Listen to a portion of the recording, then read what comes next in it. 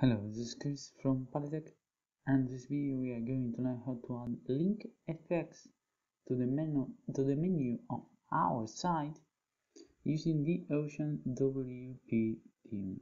To do that, we need to go over to the left where it says Appearance. We are going to click on Customize.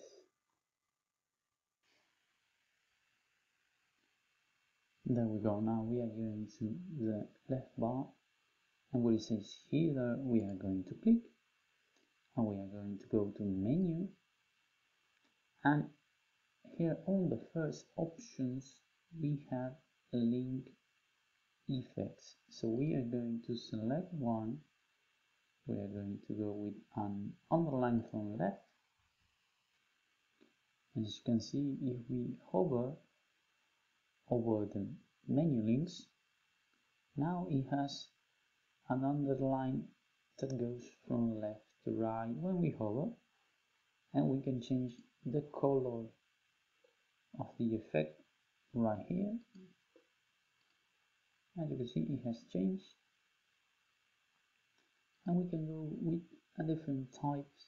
We are going to go with brackets, and it looks good.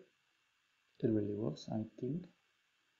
And we are going to take a look at the different options. We are going to go with maybe triple dots under.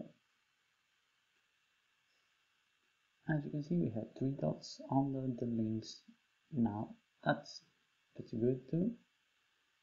Once we have decided which effect to use, in this case I'm going to go with the brackets, and we are going to restore the default color. Looks good. Now that we have selected the effect and the color, we are going to go to the top left, and we are going to click on the publish to save the changes.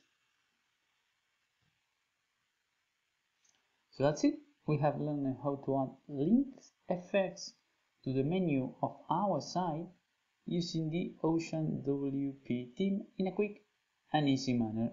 If you like the video, subscribe to our channel and share with a friend who might need help on the sites. See you the next time on Polytech.